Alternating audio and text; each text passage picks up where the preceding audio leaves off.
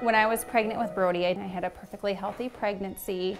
It wasn't until Brody was born that we knew something was wrong. He was tentatively diagnosed with myasthenia gravis, which means muscle weakness. Get one more big swing in.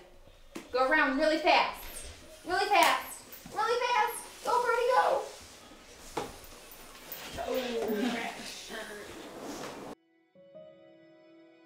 When I was trying to decide if Brody should continue in preschool, I thought maybe 3 years of preschool would be best for him. And right after meeting Alonda, I knew that he needed to get into her program. He needed to be with her, and she was just gonna do leaps and bounds with him. You gotta give people a hard time, Brody, I'm telling you. Keeps us on our toes. Oh, your arm is stuck, get it out. I teach students who have the most significant disabilities in our district.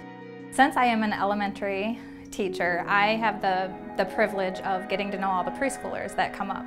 And so I was informed about the possibility of getting a new student who was in our preschool program. And when I found out about him, I actually had some concerns. What I found out when I started working with Brody is immediately he started to respond to things as I was teaching him. And I'm like, oh my gosh, did you just see that? Did you just see that? And so I think that was my aha with Brody. You know, I started signing just spontaneously. Do you want more? Do you want a book? Do you want to eat?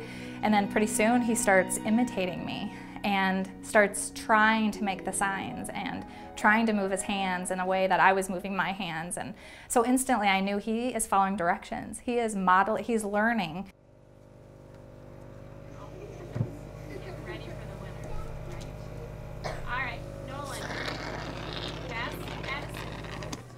The nurses that are with Brody are kind of like an extension of my hands, and you know, his healthcare procedures that need to be done are just done simultaneously. We don't have to stop instruction. We just keep on going, because if we stopped, we may never get to a lot of instruction, you know? So we just keep doing it. We just do what we do. The nurses do what they do, and Brody's able to learn. Mrs. Krause, you know, she knows Brody. Just, you know, she's been with him for years. His relationship with her is just, you know, more than a teacher almost. Like, it's like family. Just little things, it's not just the academic. She goes above that. It's the academic, it's the physical, it's a full circle. She does it all. She's amazing. Amazing. And now he's using a communication device, and he can answer those questions so easily, and he's able to move his body more so that he can tell us yes and no. His choice of words with this communication device is just so cool. You know, he almost memorizes where the areas are, so he's not looking at it, but he's listening, and sometimes he's going so fast. You're not even, like, how do you even know where that's at, you know? Were you doing music, jukebox? Whoa. I'll get it for you, 1 second. The teachers and I work very close in making sure that it's a very warm and welcoming environment, and teach the students how to best learn how to interact with him and how to be a good friend to him.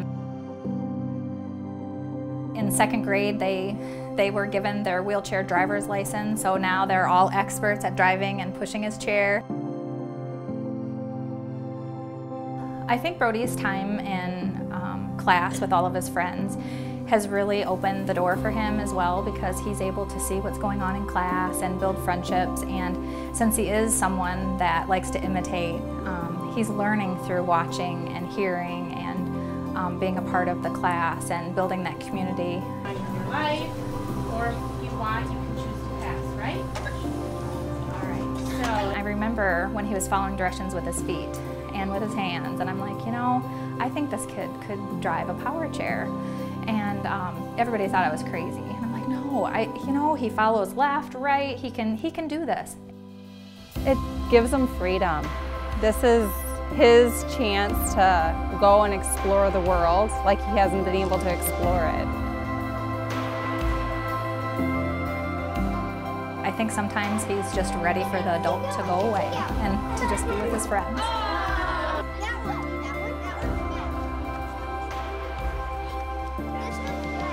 it's